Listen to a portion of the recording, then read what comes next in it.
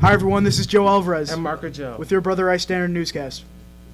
On Thursday, February 16th, Brother Rice held a Dress Down Day fundraiser for Our Lady of the Ridge Grammar School. Our Lady of the Ridge needs a lot of money to stay open, and our Crusaders were more than willing to help the school out. The Brother Rice Crusaders raised $1,094. Thank you, students and staff, for your help.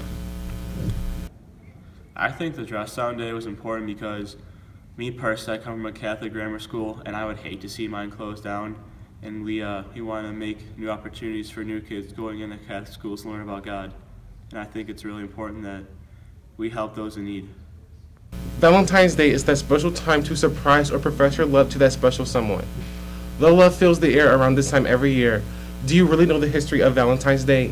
In fact, it is actually named after St. Valentine. I spoke with theology teacher Mr. Albanese about what St. Valentine was and the stories behind him. He was a martyr in ancient Rome about the 3rd, 4th century. Much about him is lost in legend.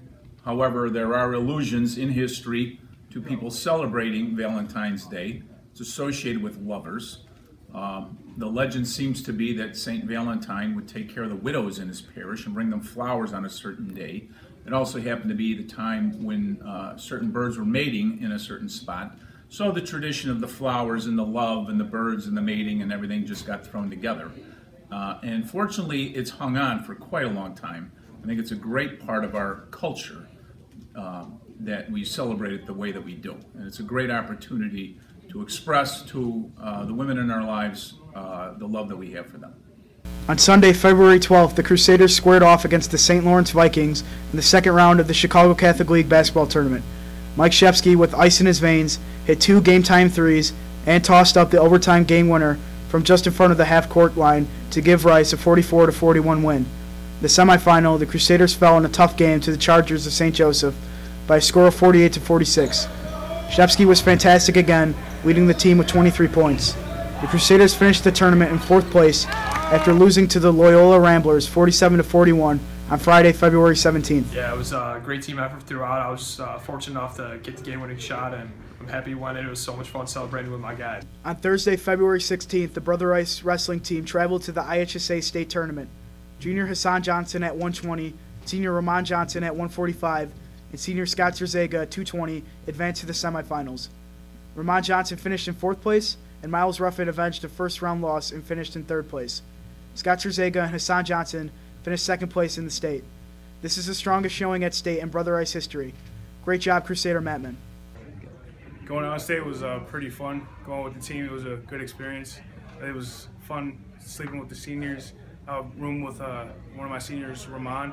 It was real fun. He was telling me stuff that he thought I should do, like some of his rituals and stuff, like stretching before go to sleep and waking up, and it was pretty fun. Just going down there and watching the Grand March when everybody for the finals. It was really fun. They turned off all the lights, and it was a great experience. Hi, I'm Dan Reardon with your Brother Rice Movie Review. The Space Between Us is a film about 2 people with a love that has a distance of 2 planets. Although it is only rated a 6.3 out of 10 from IMDb and a 17% by Rotten Tomatoes, it is a great Valentine's Day gift for that special friend. Well, you're going to have to see the movie for yourself to see what happened. I saw the movie with a good friend of mine, Fiona, and let's see what she had to say about the movie. Hey guys, this is a review on The Space Between Us. I'm here with my good friend Fiona. We went to go see it a few weeks ago, and so what are your opinions at first on the movie? I really liked it. I really didn't think I was gonna like it at first because I knew it had like a astronomy aspect to it, and I'm not like fully like into that. But I liked it because it combined, you know, science and like a love story together. So. Yeah, I like the science portion of it. That's my favorite part. Valentine's Day is coming up. It's all boys Catholic high school. Got Macaulay right next door. Would you recommend this for us to take that special someone out on a date for Valentine's Day? I would, because like I said, it's not just all a chick flick. It's there's parts that guys would be intrigued to, and I just thought, like, we both liked it, so I thought, you know. Yeah, I liked it. It was pretty good. Even though you said the movie was great, if you could change one thing, what would it be? The one thing I would change was the ending when the 2 main characters couldn't stay or both go to Mars. That was the one thing I was kind of disappointed at. But other than that, it was really good. I wouldn't change anything. Alright, thanks guys. Hi everyone, this is Nick Chimera with your Brother Rice TV review. The hit Fox show 24 has returned to television. 24 originally aired around 9/11 and offered viewers a look into the life of CTU, better known as the County Terrorism Unit in Los Angeles. The original show starred Kiefer Sutherland as federal agent and renegade Jack Bauer. As 8 seasons in the made-for-TV movie went by, Jack Bauer saved the country and possibly the world countless times. In 2010, the show was officially canceled. The symbolic clock stopped ticking and 24 was finished. But then 4 years later, the show returned for a 12-episode miniseries called 24 Live Another Day. The show continues on today in the form of a spin-off called 24 Legacy, following ex-Special Forces operative Eric Carter. I interviewed my good friend and longtime 24 viewer, Joe Case, to see how 24 Legacy compares to the original series. So as hard as it is to get 24 to be 24 without Kiefer Sutherland, without Jack Bauer as the main character, they still do a great job incorporating new characters and even like new actors and actresses to begin with. Like Jimmy Smits is there. A lot of people know Jimmy Smits. He's a popular actor. But then they also have the new guy that's playing Carter. I've never seen him before, but he's doing a great job.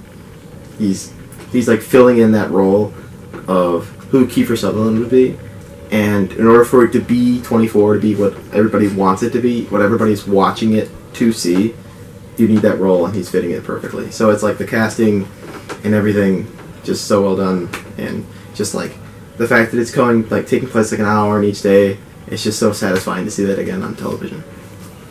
Thanks for watching this week's Standard Newscast, and don't forget to subscribe to our Brother Rice Chicago channel.